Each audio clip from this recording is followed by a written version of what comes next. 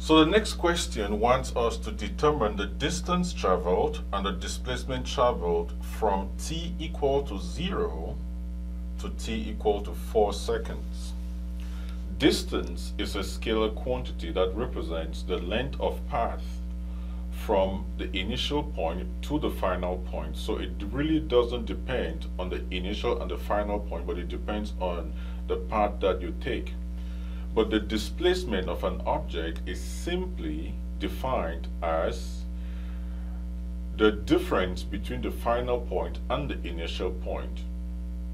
So the displacement between two objects really is a state function. It depends only on the initial and the final point.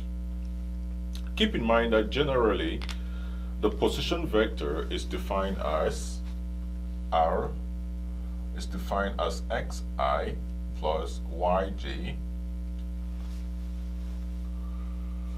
So the displacement delta r is going to be equal to delta xi plus delta yj, which essentially is equal to x final minus x initial I plus y final minus y initial j.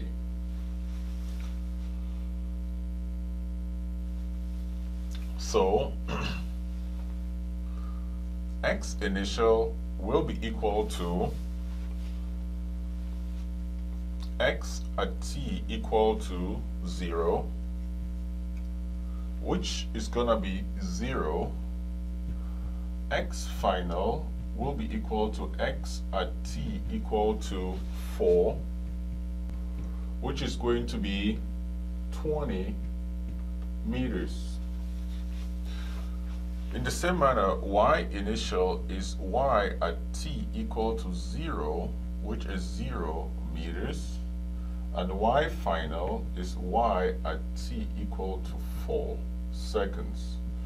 And that, my friend, is equal to 10 multiplied by 4 seconds minus 2 multiplied by 4 seconds all squared.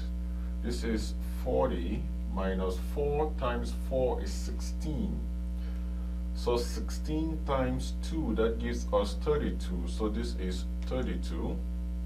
And if we simplify, y final will be equal to 8 meters. So this means that the displacement of the particle delta r will be equal to delta x, and delta x is x final minus x initial.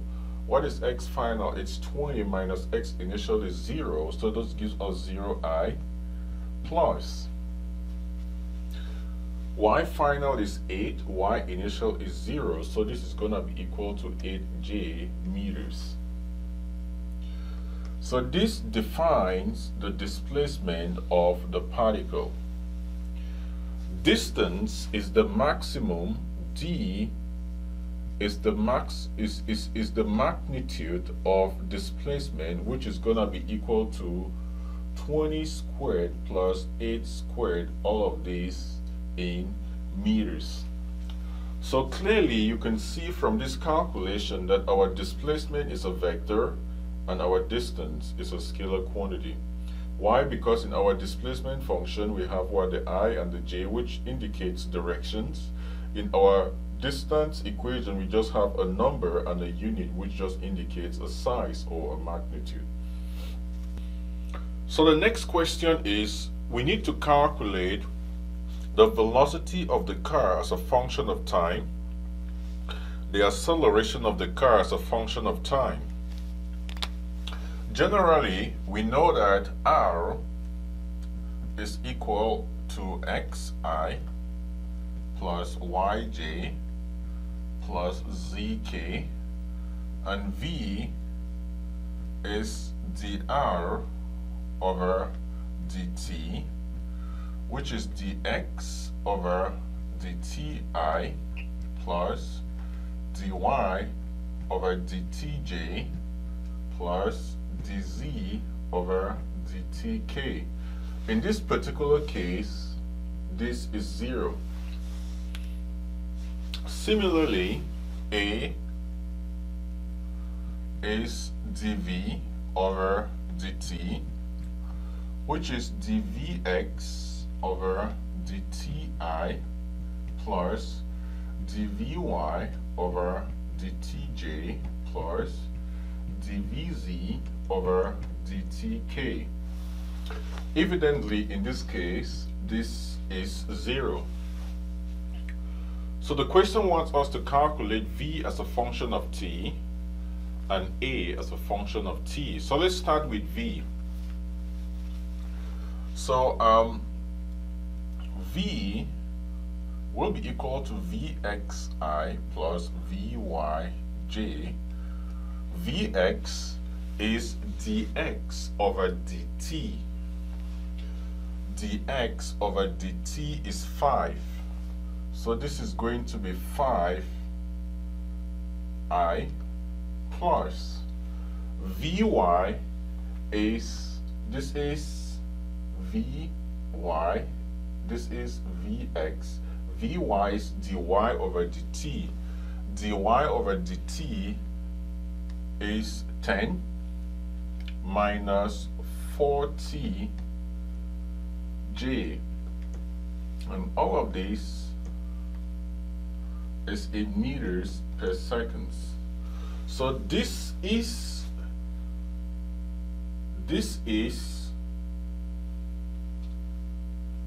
v as a function of t. What you can deduce from here is vx is equal to 5 meters per second and vy is equal to 10 minus 40 meters per second. What you need to take note here is this: Vx is just a number, that means it's constant. If it's constant, therefore Vax will be 0. In other words, the acceleration in the x direction will be 0. Vy is a function of t.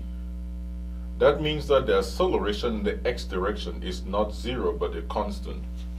So Ax, which is dVx dt, will be 0. Ay, which is dvy over dt, will be equal to 0 minus 4 meters per square seconds. Therefore, the acceleration A will be equal to negative 4j meters per square seconds. This defines the acceleration,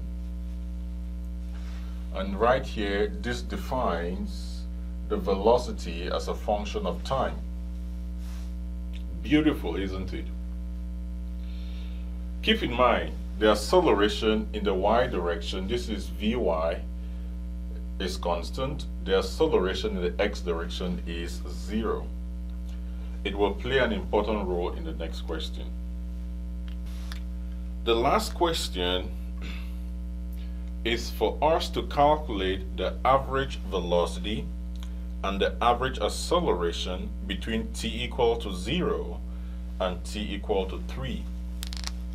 If you recall, by definition, V average is just the change in R divided by the change in t, and A average, it's just the change in V divided by the change in t.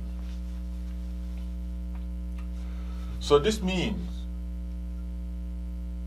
that you have here Rf minus Ri divided by Tf minus Ti.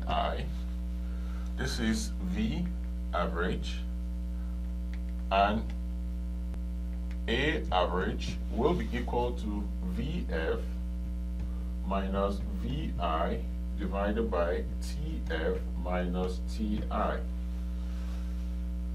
So this is what we are going to use in calculating the average velocity and the average acceleration. So what is RF and what is RI? RI is equal to R at t equal to 0, which will be equal to 0I plus 0J. Similarly, RF will be equal to R at t equal to 3. This is going to be 3 times 5, that gives us 15I plus 5 times 10, this gives us 50. 5 squared is 25 times 2, that gives us 50, so this is 0J.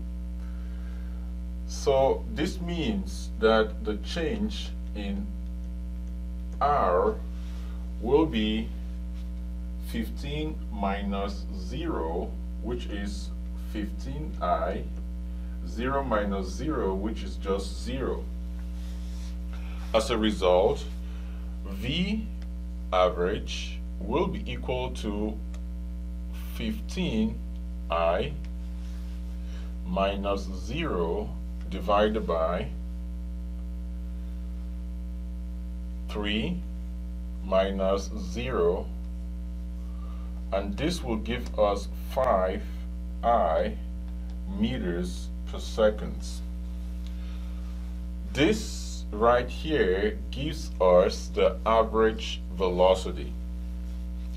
The next target is for us to calculate the average acceleration. And by definition, the average acceleration is given by this. What is VI? VI is the value of V at t equal to 0, which means that if you look at it carefully, VI will be equal to, at t, this is 0, this is going to be 5I plus 10J meters per second. VF, that will be V at t equal to 3. So this will be 5I plus 10. 3 times 4 is 12. So this is going to be 12 minus 10. So this is minus 2J meters per second.